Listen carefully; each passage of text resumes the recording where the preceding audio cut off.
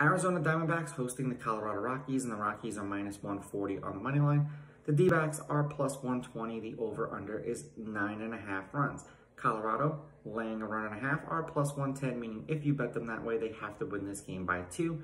And the D-backs getting a run and a half are minus 130, meaning if you bet them that way and they win this game outright, you win. They lose by 1, you win. Now, Gomber pitched once against the D-backs this year. 5 2/3, 4 runs, 4 earned. They won that game 11-7. Kukul has not pitched against the Rockies either last year or this year.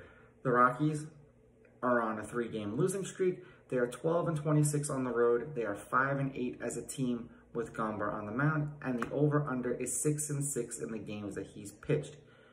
Arizona's on a 1-game losing streak. They are 21-23 at home. They're 1-1 as a team with Kukul on the mound, and the over is 2-0 in the games in which he's pitched. Head-to-head, the Rockies are on a 2-game winning streak. The home team is on a 2-game winning streak. The home team is 7-3 in their last 10. Arizona is 6-4 in their last 10 against the Rockies. The favorite or the underdog getting a run or laying a run are 5-5.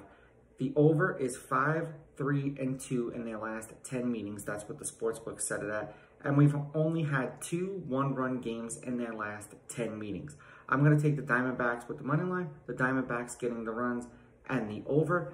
These are just my picks. If you disagree, please go with your gut. Please bet responsibly.